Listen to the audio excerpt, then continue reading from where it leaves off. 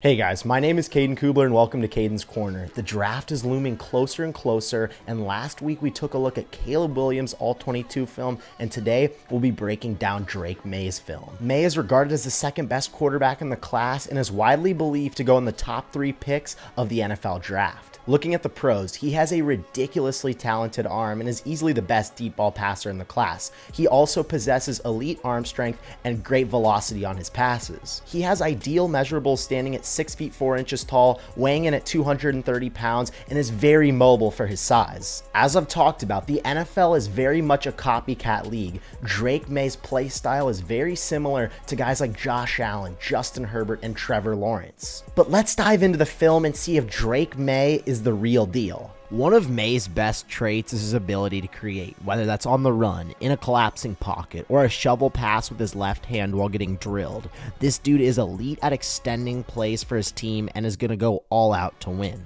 We'll start with play 1 in Death Valley, North Carolina on the road against Clemson. First quarter 0-0 ball game. First and 10 here for the Tar Heels. They're running a scissors concept with the X receiver running a deep post and the Z receiver running a deep over that normally replicates a slot receiver running a corner behind the post. Ball is snapped and Clemson blitzes 5 with the linebacker coming unblocked after the chip. Maye drifts right to buy himself some time, but goes right into the pass rush lane and has to sling this off his back foot. From the 44-yard line, Maye drops a dime to his target in the end zone for a touchdown. A great example of his ability to buy himself time and then throw a bomb under pressure. Next play here, we'll go to week 3 of the season, North Carolina at home against Minnesota. Early first quarter scoreless game with the Tar Heels facing a 3rd and long. The Gophers show pressure pre-snap with 5 guys on the line of scrimmage. Ball is hiked and Minnesota drops out of their pressure and only brings 3. They still get a great pass rush, forcing Maye to roll out of the pocket. Full speed to his right, he airs out a 45-yard dime and hits his receiver perfectly in stride for a touchdown. Check out this angle. This throw drops perfectly in the bucket for an insane pitch and catch. Play number 3, UNC on the road against Pitt, up 4 with a minute to go before the half. The Tar Heels are going to run a QB keeper with their big quarterback with the tight end pulling. Ball is snapped and the tight end lets this end go because he probably thinks he's crashing on the running back. Maye is dead in his tracks, but with his opposite hand, he flips this to the receiver wide open in the end zone for a touchdown. Just a ridiculous play with his left hand, and some may say this looks a little Mahomey. Next play here, North Carolina against Virginia, tie ball game in the second half. The Cavaliers defensively are playing a cover 1 man against the Tar Heels wing T formation. Offensively, they're taking a shot here on the left side with the X receiver running a double move go route and then an out and up from the tight end in the wing T set. Ball is snapped and the Virginia D line gets immediate pressure with their stunt. Maye unnecessarily sidesteps into the pass rush, but it didn't matter because as he's getting drilled, he rifles this ball over the linebacker and puts it on the sideline away from the defensive back. Let's check out the All-22 angle. He takes his drop, the pressure starts to get home, and stop it here. Look at the defense when he's loading up to throw this. His tight end has no separation on the DB, and the underneath linebacker is right there. This thing is a dime on the back shoulder with great anticipation for such a crazy throw. We're on to play 5, South Carolina against North Carolina 7-7 ball game early in the second quarter. The Tar Heels are near midfield facing a 3rd and 4. Ball is snapped and South Carolina only brings 2 guys and drops 9 into coverage. They initially have everything clamped up, but Maye is able to survey, keep his eyes downfield, and scrambles around until he sees his tight end flash over the middle wide open. Rolling right, he breaks every quarterback rule and throws over his body into the middle of the field for a completion and a huge first down. Just a ridiculously athletic play from Maye, and that takes major precision to get this pass over the linebacker. This next play here might have been his best play of the season if the receiver didn't drop it, but I still have to highlight it on this breakdown. UNC is down 4 with 3 minutes to go in this game against Virginia. They're facing a 3rd and long, and offensively they're going to run an all-curl concept right at the sticks to pick up a new set of downs. The Cavaliers defensively are going to drop into a cover 3 with a simulated pressure from the right side. Ball is snapped and Virginia's defense does a nice job in coverage. If Maye gets this out on time, maybe he can hit his receiver on the bottom of the screen. but he stays alive in the pocket, finds a little crease while rolling left, and throws a dart to his receiver that falls incomplete. The footwork on this throw and the velocity that he creates is insane with the room that he has on this throw. If this were complete, this is easily going on SportsCenter top 10.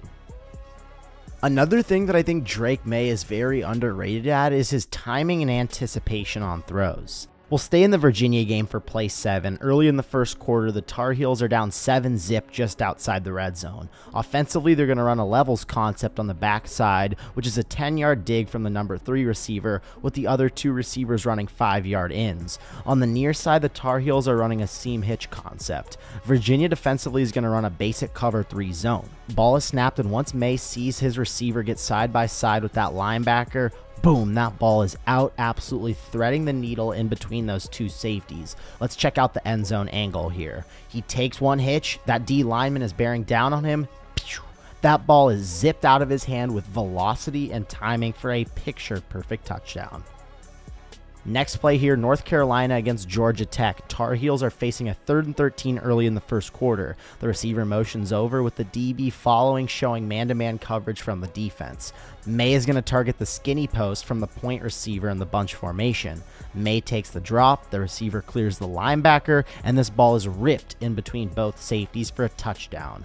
Let's check out the end zone shot of this. When that ball is snapped, he's lucky that the safety steps left because Maye is looking down this throw the entire time. But man, the amount of velo this dude generates is just unreal. Great timing and great accuracy by Drake Maye, resulting in a Tar Heels touchdown.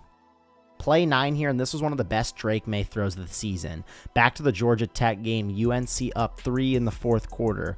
Ball is snapped and the Yellow Jackets bring a safety blitz. Maye gets good protection from the O-line while he waits for this post to develop. The pocket starts to collapse and Maye waits to the last possible second to release this. Stop the tape.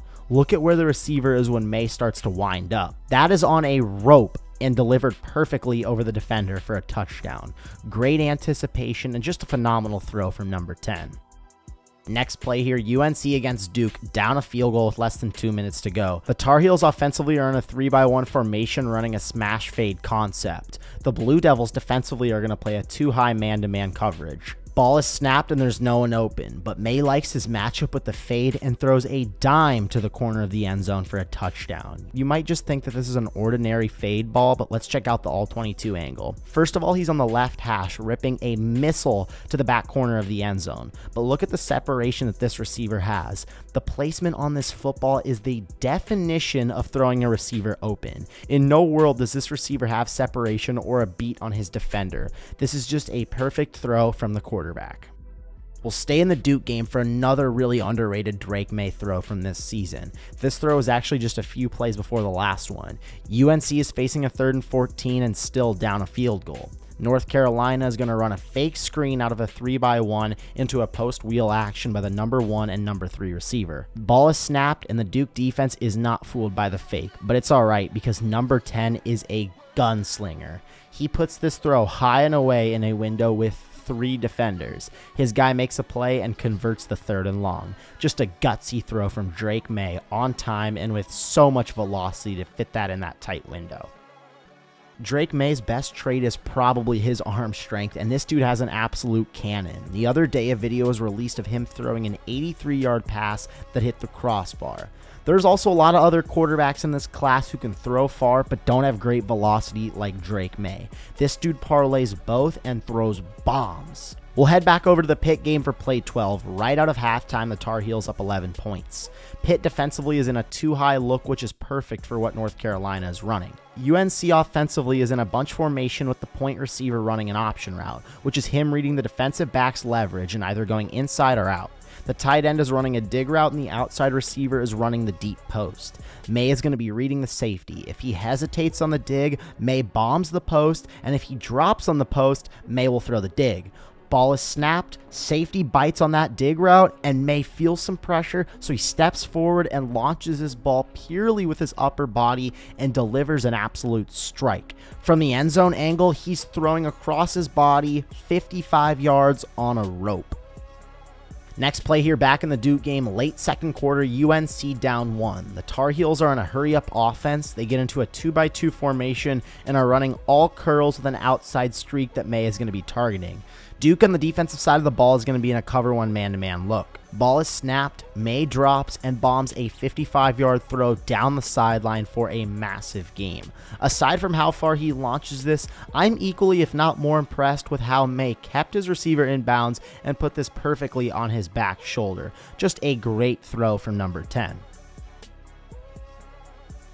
We'll stay in the same game for play number 14. Late in the fourth quarter, UNC down 3 points with a 2nd and long. North Carolina comes out in a 3x1 formation, and again, Maye is going to target the one-on-one matchup at the bottom of your screen.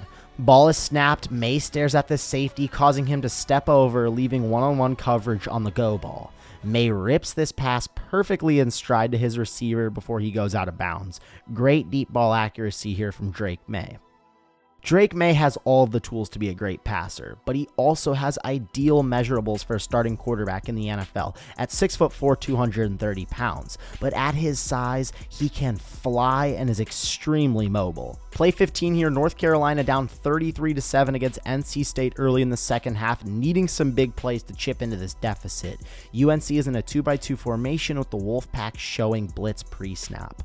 Ball is hiked and NC State brings pressure, not staying in their lane discipline, and Maye burns them with his legs. He takes off, and this DB thinks an arm tackle is going to bring this freight train down, but Drake Maye has other ideas. He breaks the tackle and scoots out of bounds inside the red zone for a 55-yard run. Back to the Clemson game from the beginning of the video. 14-14 ball game late in the third quarter. 2nd and 15 for the Tar Heels on their 20-yard line. The Clemson edge gets off the line of scrimmage with some speed and immediately pressures Maye. He says, "I want no part of this. I'm getting out of here." He takes off, gets jiggy in the lane, and breaks another weak arm tackle for a big pickup. Play number 17 here, final play before we check out some of the bad from Drake Maye. Back to this Georgia Tech game, the Tar Heels are up 4 midway through the third quarter. UNC motions into a 3x1 look. The ball is snapped and Maye is going to have the seam wide open with the tight end as the linebacker was lost. He thought about it with the pump fake but felt the pressure and ultimately took off. By the way, this is a linebacker pursuing Drake Maye, not a defensive lineman, and he absolutely dusts him and makes him look slow as he glides in for a touchdown. Maye showing off some serious speed as a 6'4" quarterback. A common knock on Drake Maye, and something that pops out a decent amount on his film, is his inconsistencies. At times, he puts the ball in harm's way and it goes well, and there are a lot of other times where it goes south for him. But when watching the film and checking out Maye's footwork, that's where the majority of his problems derive from. First play here in the Duke game, North Carolina down 1 with 30 seconds to go before the half. This offense is deep in the red zone facing a 3rd and 7. We'll start from the end zone angle to check out Maye's footwork. Ball is snapped, and when he drops back, he has a perfectly clean pocket, but shuffles left multiple times into the pressure and throws this ball incomplete. But if we look back at this pocket that Maye evacuated from, it's absolutely perfect. This is a clean pocket, but he left it and felt pressure causing this incompletion. A head scratcher for sure. Next play, we'll head back to the Virginia game. UNC up 3 late in the third quarter. North Carolina offensively is in a 2x2 formation, facing a 2nd and 11. Ball is snapped and the Virginia DBs cover up everything downfield, allowing the pass rush to get home. But let's check out the end zone angle to see what really happened. Maye takes the snap, and look at this pocket once he gets to the top of his drop. It's perfect, but instead, he partially rolls right out of the pocket into the lap of the D lineman for a sack. Just a very unnecessary play here from Drake Maye. Play number 20 here, UNC against Clemson. The Tar Heels offensively are going to come out in an empty formation facing a 3rd and 8. Clemson brings 4 when the ball is snapped, and Maye again has a very clean pocket. But instead of staying put, he shuffles left into the pressure, causing this ball to sail over his receiver's head. So many times when watching Maye's film, he shuffles towards the receiver he's targeting before releasing it. Normally you see this with quarterbacks who don't have big arms. That's why it makes no sense to why Drake Maye is doing this. Back to the NC State game early in the first quarter. UNC down 6-0 facing a 2nd and 11. The Wolfpack pre-snap show some pressure that they end up backing out of when the ball is snapped. Watch the direction that Maye drops when he takes this snap. He's angling his drop to the right, and when he hits the top, a defender is pursuing that pass rush lane, and it causes a late and inaccurate throw from Maye. If he drops backwards in a straight line from where he's standing, he has a nice pocket to throw from, but his footwork is just killing him.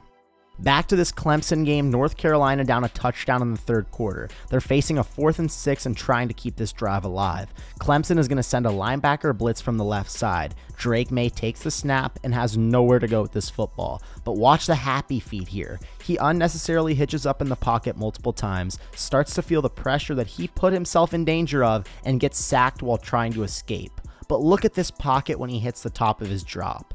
Unless he's stepping into his throw, there was no reason to hitch up multiple times here, and it puts him in big time trouble on this play. Drake Maye's footwork and pocket presence hurts his consistency, but at other times he flat out just misses throws or is not on time, and it leaves a person questioning what is going on. We'll start with the next play here, UNC against Duke. The Tar Heels are up 6 points backed up on their own 1-yard line. Duke defensively is going to blitz 5 guys when the ball is snapped. Maye drops back, starts to feel some pressure, so he flings this in the back of the end zone and it gets picked off. As a quarterback, you have to have situational awareness in this down and distance. Maye threw up a prayer and gave the Blue Devils an automatic red zone opportunity. Play number 24 here, back to this NC State game where the Tar Heels were getting hammered late in the third quarter. North Carolina is in a 3-by-1 formation here with a fresh set of downs. Maye drops back and is targeting the dig at the top of your screen. He's late throwing this pass and it sails over his receiver's head. Maye had a lot of throws with great timing on this film breakdown, but this throw was very late and inaccurate. Let's head over to play 25, UNC against Virginia, tie ball game midway through the second quarter. The Tar Heels are at midfield trying to convert a 4th and 6. Ball is snapped and Maye surveys left. If he pulls the trigger here, it's a touchdown because this safety is flat-footed, but he doesn't like it and is forced out of the pocket. He sees his receiver working with him right and fires it to him, but the underneath defender is lurking and almost comes up with a pick. Final play of the film breakdown here, North Carolina is up 17 points with the ball. 1st and 10 near midfield. UNC is going to play action off the fake jet motion. South Carolina defensively is blitzing 5 and gets after Maye very fast. Maye is flushed out right and tries to make one of his crossbody throws, and it stings them, resulting in an interception. Drake Maye is a great quarterback, don't get me wrong, but watching the film, at times he's very inconsistent.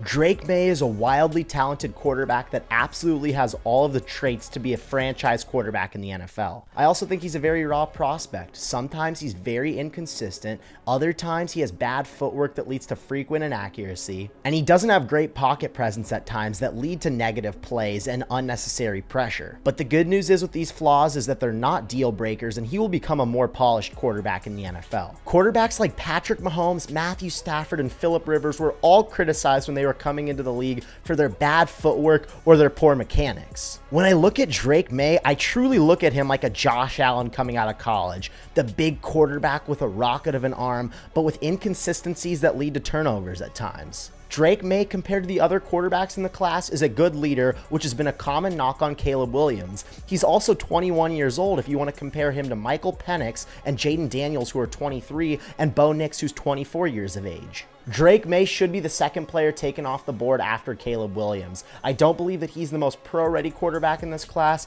but given time in an organization, I believe that he can absolutely be elite at the NFL level. I'm Caden Kubler, and that's my take.